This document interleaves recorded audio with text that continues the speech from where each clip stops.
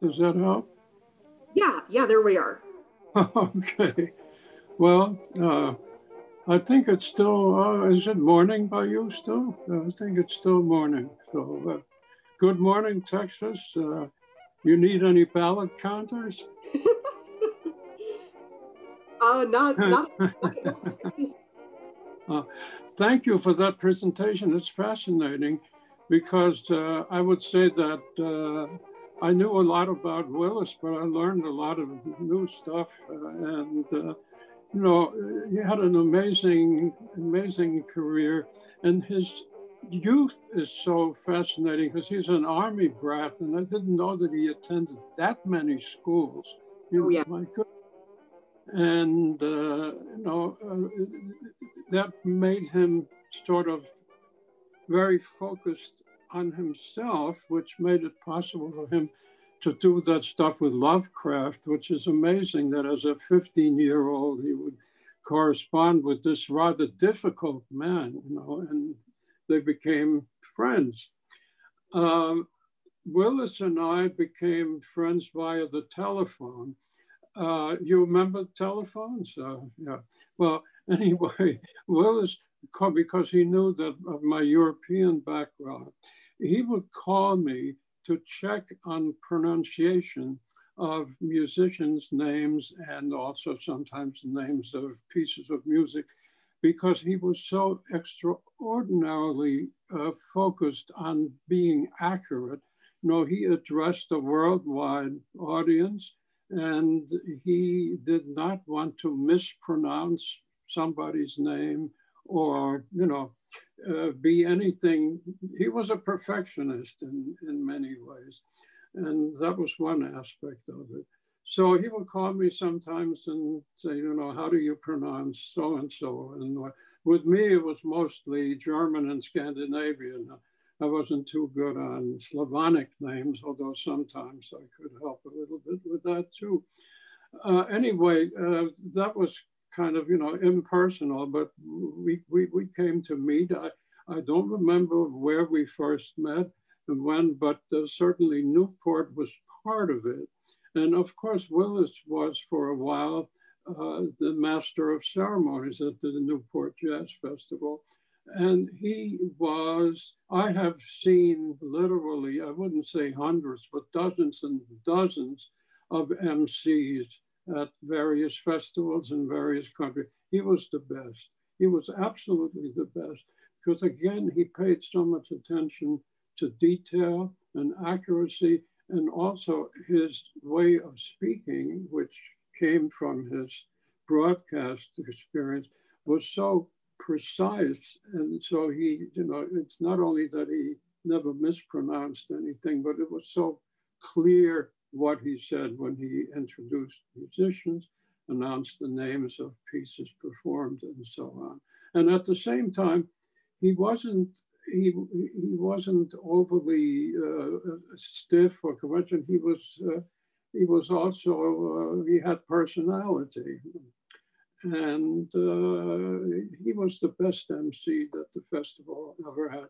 I think things happen. I think something happened between Willis and George Wein. I haven't had a chance to check George's autobiography, but anyway, he left after a while. There were things that happened internally at the festival. But he continued to serve as an MC. And then, of course, he produced his own festival. And the one in DC was a cause of some unpleasantness, which I, as editor of Downbeat at the time, played a certain peripheral role in. But that was when Holly West, who was the jazz writer for was it the Washington Post or was it the Journal? What was it? Whichever major Washington paper attacked Willis for having too many, roles to play in the Washington, D.C. jazz world. And it was totally unfair.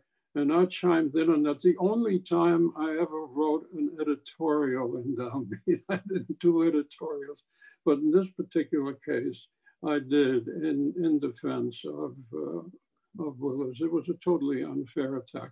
But let us say here that Willis played a very significant role in the eventual allocation of funding to jazz by the National Endowment for the Arts. And I have some personal experience of that because I was on an early jazz panel when they first brought in jazz. In the beginning, there was no room for jazz. And when someone suggested internally at the endowment that they should consider jazz, one of the classical people said, "Jazz, why, that's a music played in nightclubs." That was the attitude. That was the attitude. But Willis was one of the people who worked behind the scenes, and eventually there was an allocation for jazz, and it grew and grew and eventually became very respectable. So this is one of the many things that Willis accomplished for the music, aside from his service on the Voice of America, which was immense. When you mentioned Poland and Hungary, in Poland, when he first went to Poland, you know, he was received at the airport like a, you know, like a movie star, and he was practically a national figure, and he was so important. What he did was so important to the group. Poland became a very important European jazz country. They produced a lot of good musicians, and that was very much Willis's groundbreaking was responsible for that. So he did loads of stuff, and we became good friends, which was very, had a pleasant relationship. One of the things he did for me was it's a great favor. I was asked to participate in a 2 or 3 day panel thing in DC, the Journalists Association, and Willis got wind of that, and he invited me to stay in his apartment in DC, which was not only was very convenient because it was so close to where the event was taking place, but also it really, he was away, and it was a very very nice personal favor. In return for that, and I mentioned that because unfortunately it was a significant element in Willis's life. He was an extraordinarily heavy, he was a chain smoker. As you will have seen in some of the photos, he's got a cigarette in his hand. So in the apartment, which was very neat and clean, there were ashtrays, and the ashtrays had like 100 years of ash deposit in them. So I decided that I was going to clean them all out. I washed them all out, and they were spotless when he came back, and he commented on that to me. One thing in Willis's life that was a disappointment was that, he as you mentioned, he was practically unknown in the USA. He was famous throughout the rest of the world, but his Voice of America was not heard in the US. And aside from public appearances like at the Newport Jazz Festival and so on, he wasn't really known.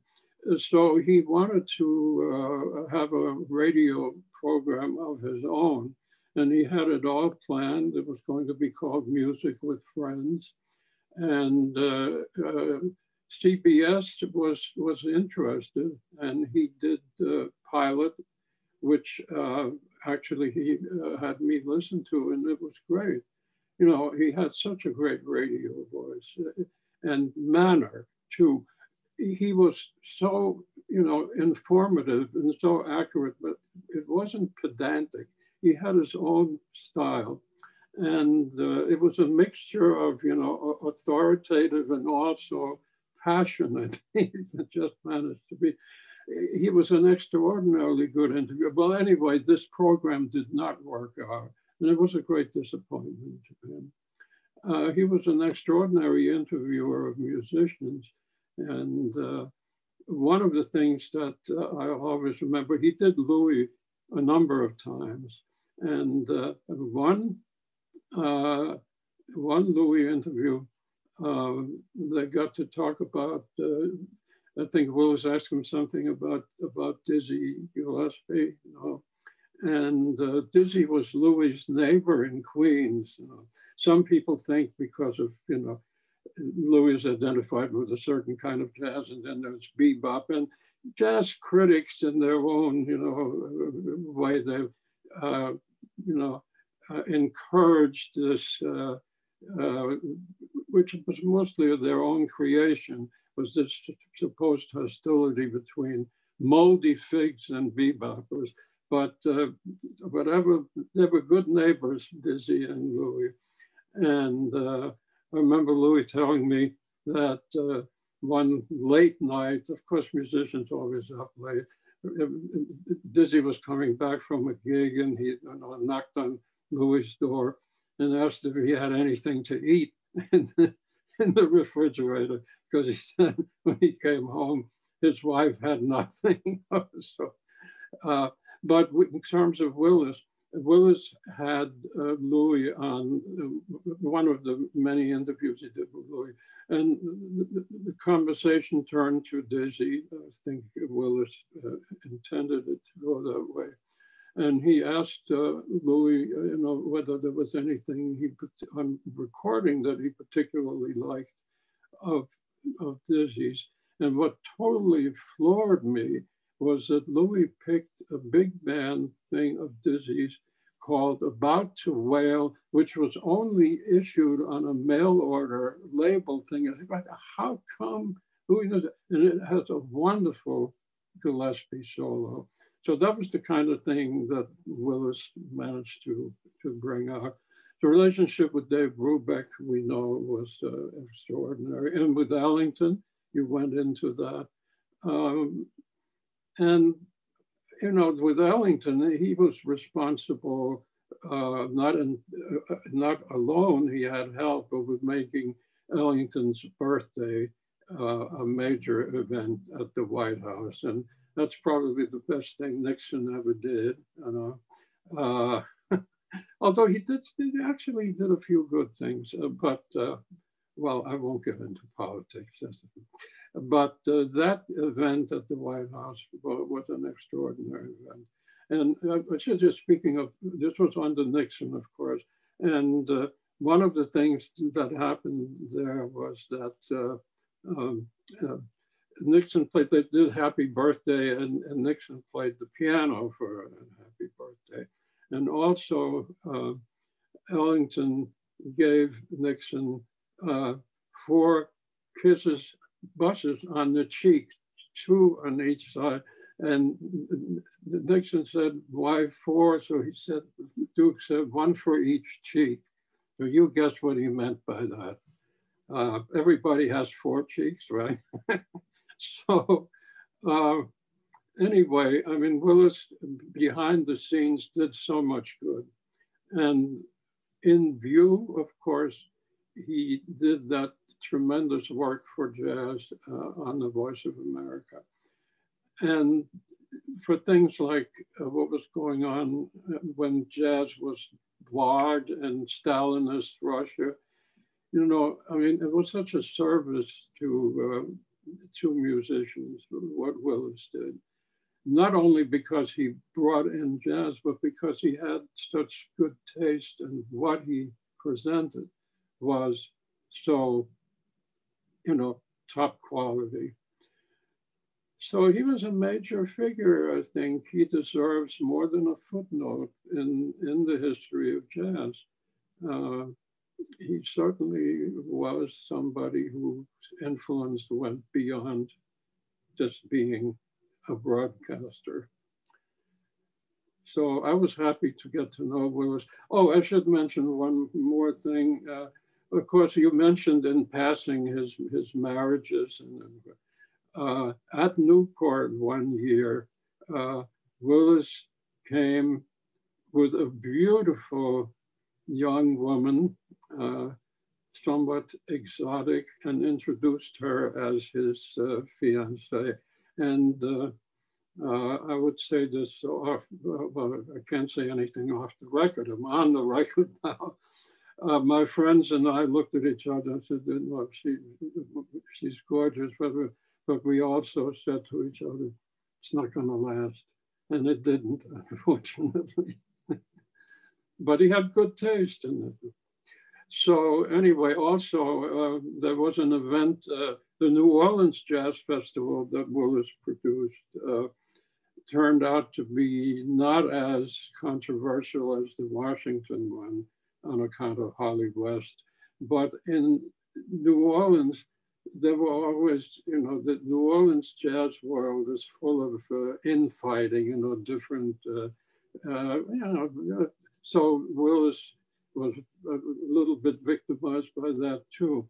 But he actually had a great time, and he brought in, interestingly, I remember him bringing some European jazz people, among others, a great Dutch singer named Rita Reis, brought her in. And one night we had a party afterwards at a hotel where we were all staying, and I gave you a photo. I don't know if you showed it or not, but that was when Willis really relaxed. And, he, as I said, he was an Army brat, and there was always a certain kind of formality to him, even when he was with friends. But at that particular evening or night, because we went on into the wee hours, we had some now legal substance that we indulged in, and he really relaxed. And that's the most relaxed I've ever seen him. So I was very, very thankful to get to know Willis. He was quite an extraordinary man, and he did a lot of good, lasting good, because his imprint on European jazz is still, it's still there. So I would still volunteer to count ballots if you want me to. Awesome. So, yeah, this is wonderful to hear, and I'm so grateful for your joining us today. Thanks for having me, as they say these days. Oh yeah, and so yeah, I mean, and it's I'm really happy that we can kind of bookend the presentations today with you and with Jimmy Cook, who actually knew Willis Conover, because we have our secondary sources, but also our primary sources who knew him. Yes, I wanted to ask Mr. Morgenstern if he was familiar with Willis's association with the NEA. With the National Endowment for the Arts? Yes. That's correct. I think I mentioned that a little bit, because he was influential there too in making room for jazz and making more room for jazz, just like he managed to get more money for jazz from the endowment by working behind the scenes. Yes. Was he actually employed by the NEA? No, he was not employed.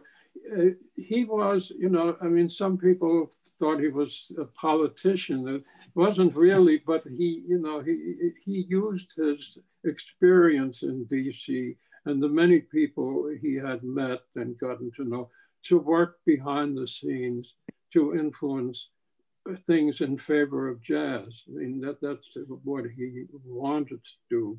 And with NEA, which I was a panelist for a number of years, and to jazz started out with practically no funding at all. It was just like, it was a pittance. And Willis was one of the people who put pressure on political pressure. I mean, he wasn't doing it visibly, but from behind the scenes. And there were two people, this is during Nixon's administration, there were two lawyers who worked for Nixon who happened to be jazz fans. This may seem somewhat, one was Leonard Garment and the other was Charlie McWhorter. And the two of them and Willis were really much responsible for bringing Ellington to the White House for his birthday, but also for getting the endowment to really give some decent funding to jazz, which in the beginning was not the case at all. The classical people were prejudiced against jazz. And it took some behind the scenes working to get the music some proper recognition. Yes, you're mentioning that Willis is more than a footnote in terms of the importance of jazz culturally, as well as a means of diplomacy overseas. I bristle every time I realize of all of the NEA jazz masters that there are, and yet he was never a recipient of that award. And they don't give that award to people posthumously. And they've only done it once with one person who happened to pass away before they gave it to him, Bob Duro.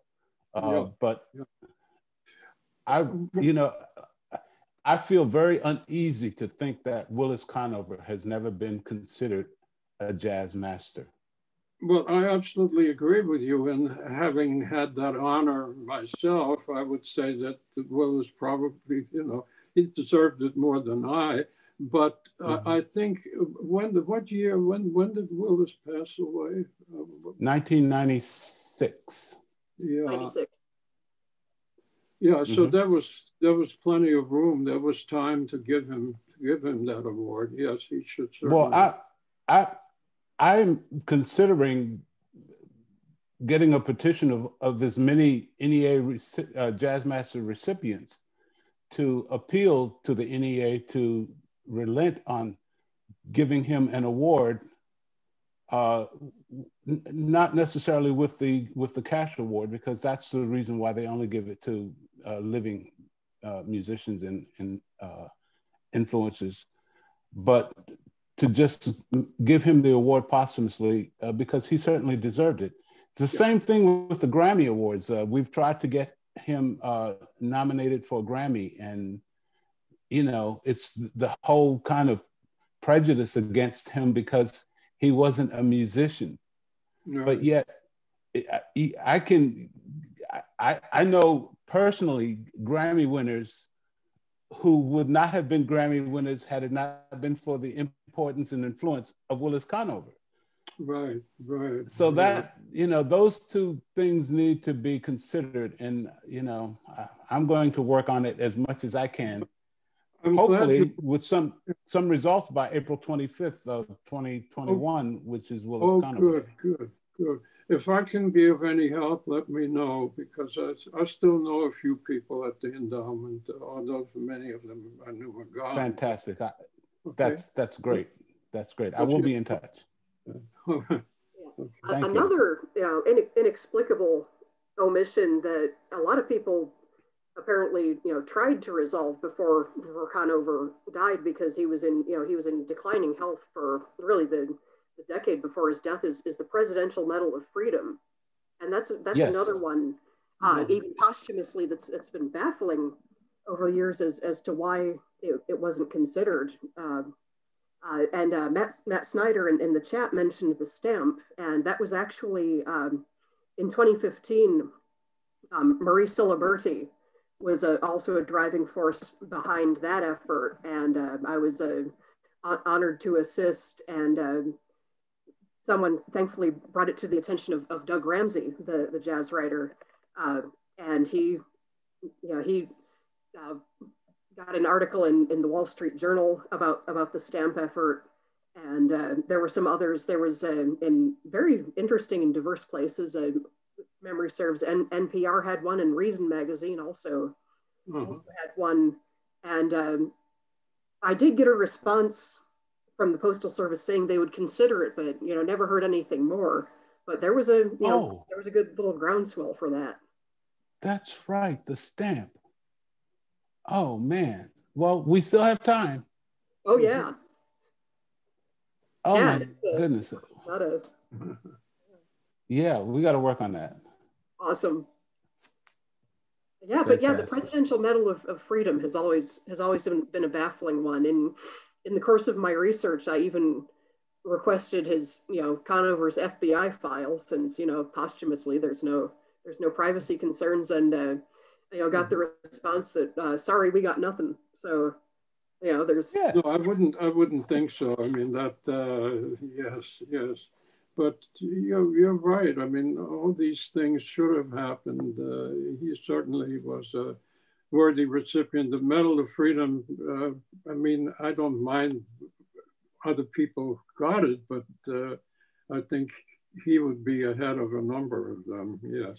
Yes. And it's interesting too, the musicians that are at the peak of their ability today, like Igor Budman, Joey Alexander from Indonesia, a teen prodigy at jazz piano, attributes his learning jazz from listening to the recordings that his dad made of Willis's programs. Igor Budman, who was playing when Willis was alive. He played at festivals that Willis hosted in Europe, and he attributes his ability to continue on, and Willis gave him words of encouragement, and he's just a fabulous musician and band leader. He may be in his middle age, but he plays like a young man,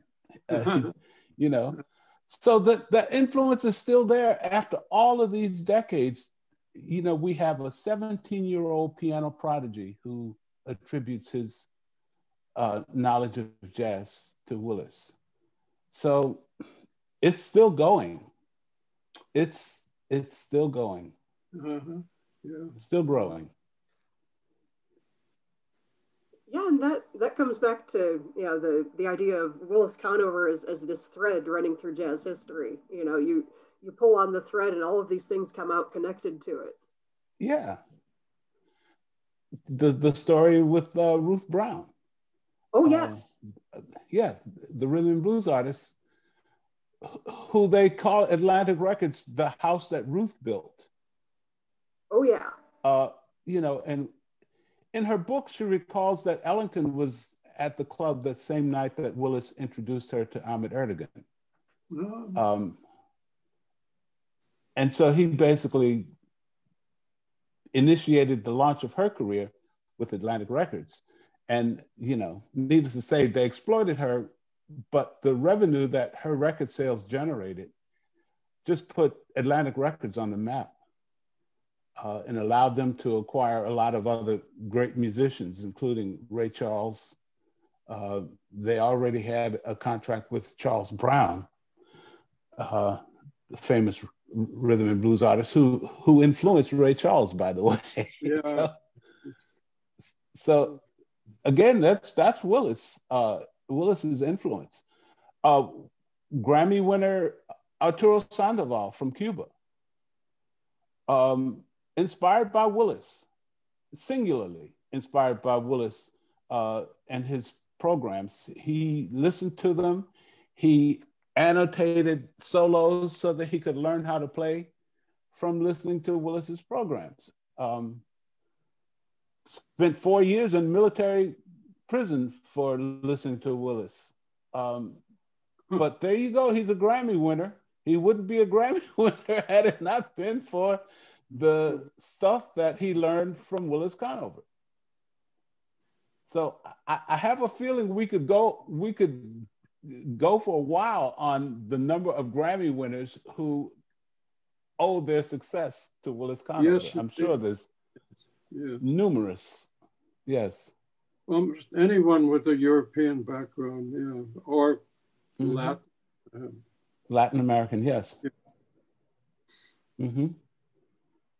Yeah. And as you say, I mean, it's still a living thing. So many people who are still there, who were inspired. Yeah, and who can, right, and give testimony to his importance. Niels Landolke in Denmark, great piano player who also owns a club in Copenhagen. He also was very much influenced by Voice of America, by Willis. Yeah. Yeah. Well, there's few of us left to champion this man's importance, not only to America, but to the rest of the world. And we're going to have to start kicking up some dust around around Washington to get this man his deserved recognition. Yeah, I think a posthumous Jazz Masters Award, I think, should be possible. Yeah. So yeah, let's try. Okay.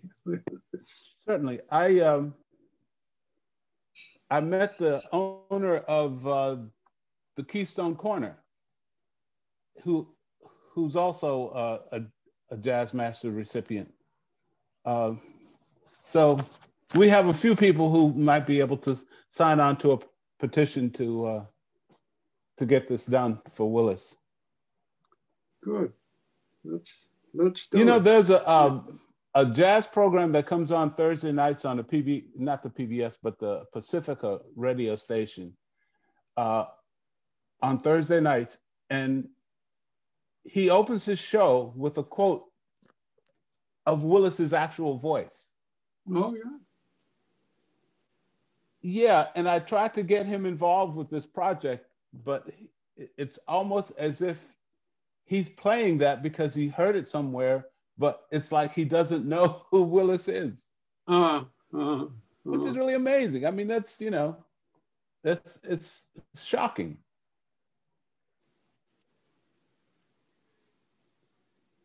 But his influence is still there. Indeed, yes. Shall I continue, Maristella? I've happens to everybody. I needed to unmute myself there. I wanted to follow up on a couple things there. For one, I did find the names of the Hungarian musicians. There's Ivan. I'm going to do my best with the pronunciation, but Ivan Zagon, Gabor Radic, Lajos Kabok, Ferenc Rupka. As I mentioned before, there was Gabor Szabo, and looking for other additional names, Gyula Kovacs, Georgi Varadi, Tibor Tomka, Ervin Vasundi, and I think that's all of the names. But yes, the embassy did wonderful work in tracking down the people. And then Francesco Martinelli asked if the people in the Tallinn picture had been identified, and not at this time that I'm aware of. Because yeah, it would be interesting to see who was there with them getting autographs. But of course, that event also included Charles Lloyd and his band. And I do have the photo that Dan sent me. I pulled that up, so I'll share my screen. And let's see. I can share so you can see, yeah, Willis kicking back, and there's a second from left is Shirley Conover, wow. his fourth wife. Yeah, that is that is just one for the ages. And yeah, that's yeah, and it was a great event. We do have one performance in our digital library from the festival, and for a while at least there was a segment on YouTube from the event. So yeah, there's I forget the name of the city, but the other great drunk Willis story was Willis going to vineyards in in Hungary, I think in connection with the Debrecen Jazz Days, and forget the name of the winery or the city, but he was making a pun on it and saying whatever it was is all right. So the name of the thing is all right, and so yeah, for someone, you know, that reserved, and I think you could compare him to Ellington in terms of the boundary between public and private persona. So when that boundary came down, it's a remarkable thing to see.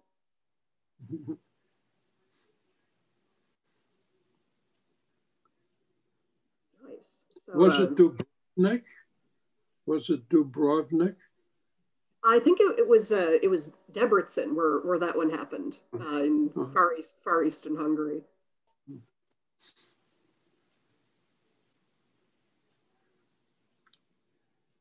Yeah.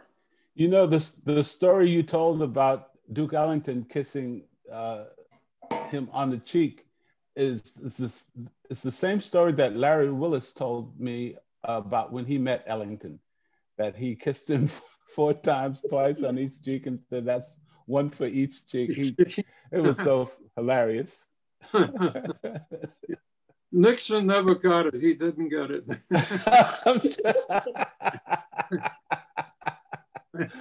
It went right past right over his head. Yes, I'm sure.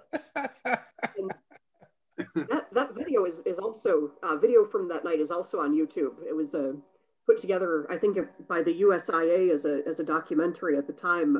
Whoa. Yeah, kind of I didn't know that. I have to find that. Yeah. Oh yeah, because it's fun to see that side of Nixon, where he's he calls out the key of G and plays Happy Birthday for Duke Ellington. It was a wonderful party, and when we left, my friends and I were among the last to leave. When we left, the guy at the door when we left the White House said that he had been working there for many, many years, and this was the greatest evening ever, and also the longest. Yeah. Wow. Amazing. Yeah. But yeah, if you search YouTube for Duke Ellington White House birthday, there's a 15.5-minute full video and then a couple clips of Nixon playing Happy Birthday. Yeah. Wow. I'll just put a note in the chat. Yeah, we do have it at the National Archives. We have some footage of that event. So. Oh yeah, that's epic. It wasn't only Nixon who played piano. You remember Agnew? Agnew played piano too, and he was surprisingly good.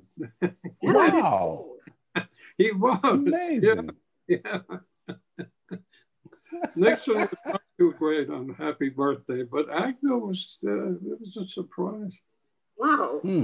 Amazing. We knew that about Spiro. Yeah.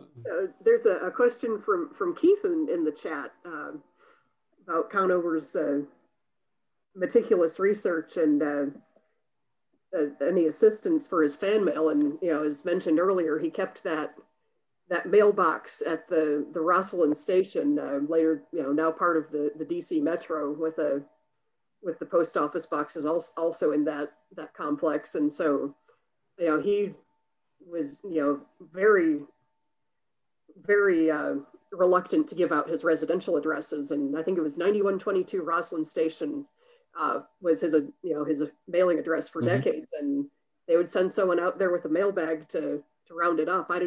I need to visit sometime. I need to find the mailboxes and visit to see the size of the mailbox, but they would send someone out there to gather it up. But yeah, now that you mention it, you know, when I was staying at his place in DC, he had asked me not to tell anyone where it was. And he was at the Coronet for a number of years. And is that now the Capitol Hill Hotel? I think so. Must be. Yeah. It's in Southwest. Yeah, I've stayed there, and I've always wondered, you know, if they were indeed the same structure. If I had stayed in Willis's former flat. Well, that whole area has been rebuilt. Oh yeah. Yeah, but that hotel is still there. Oh yeah. Yeah. Yeah, because when I Google the former address for the Coronet, it comes back as Capitol Hill Hotel, and then of course now it can be told the New York address for years, which I think he parted ways with as part of his fourth divorce settlement, was 227 Central Park West. Yeah. Yeah. Oh, okay. That's a sweet looking building. Can imagine. Yeah, but as far as the fan mail, I'm sure there was some assistance because there's evidence in the collection where things were kind of you know, outsourced or passed on to be addressed, and then of course there were in amateur radio they're called QSL cards that confirm receipt of a signal sent out to people. So there was some staff involvement there, and then especially with the Friends of Music USA also. But it's we have some fan mail in the collection, and I gather he kept what he was proud of and may have also wanted to keep as evidence of the effectiveness of his program. But I'm sure there's a lot that I don't know where it might have gone in the institutional system. And it could still be at the archives. Oh yeah. Yeah, the National Archives. So I have yet to go out there and wade in the Willis Conover content that they have. I'm so glad we'll get to hear about it later, because yeah, it's deep. Yeah. Yeah. Yes, I haven't come across a fan mail yet. I work at the archives, but I'll keep my eye out for it.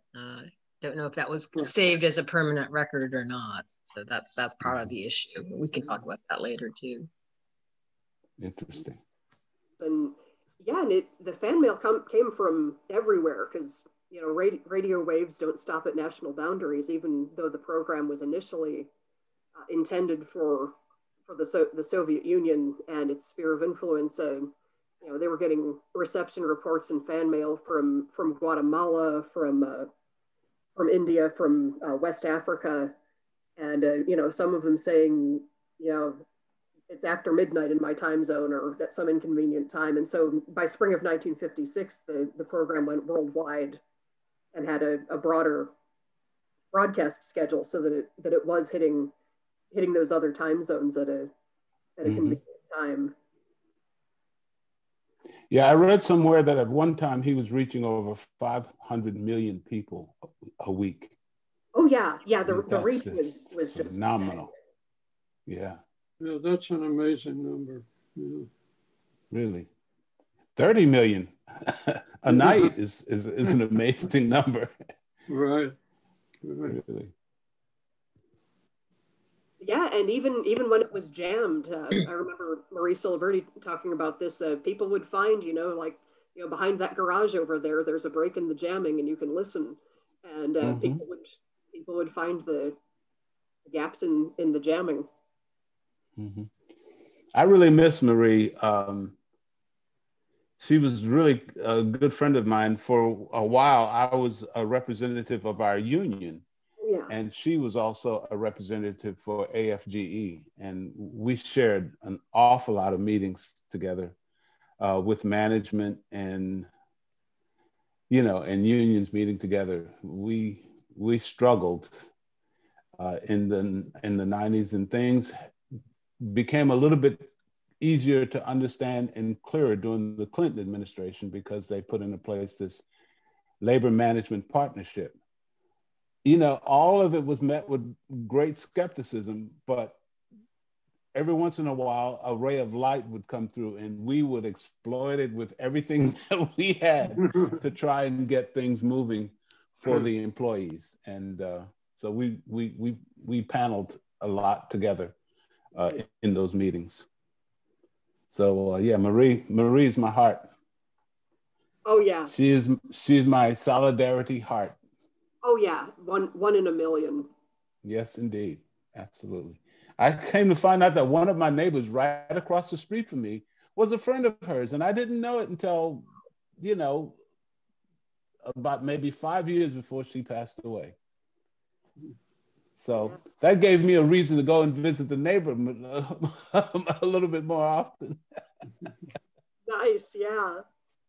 You know, somebody that's smart and yet sweet, who didn't have an easy upbringing. She had to sacrifice the childhood for quite a few of her younger years. The reason why I know that is because my wife had a similar kind of upbringing, and I had a hard time understanding it. My wife is Ukrainian American. She was born here in the United States, but her parents were, but her grandparents came here from Poland to Pennsylvania. And so I had a hard time understanding the cultural impacts in terms of our relationship. And Marie put everything into perspective for me. She really supported me in the early stages of our marriage and having children and all of that.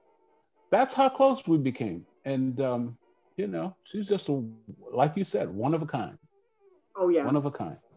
And so people in Russia know Marie because she hosted the program for the Russian service. Oh, yeah. And conversations with Conover for Russian audiences. Yes.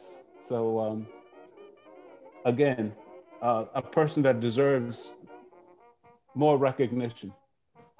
Yeah, and wonderful discussion, and to be able to share so many memories today is I think a great tribute to Willis. I mean, coming up on 25 years after his death, that he's still inspires this kind of. Right. Well, it was great to participate. Thank you very much. Oh yeah, and thank you so much. This is wonderful.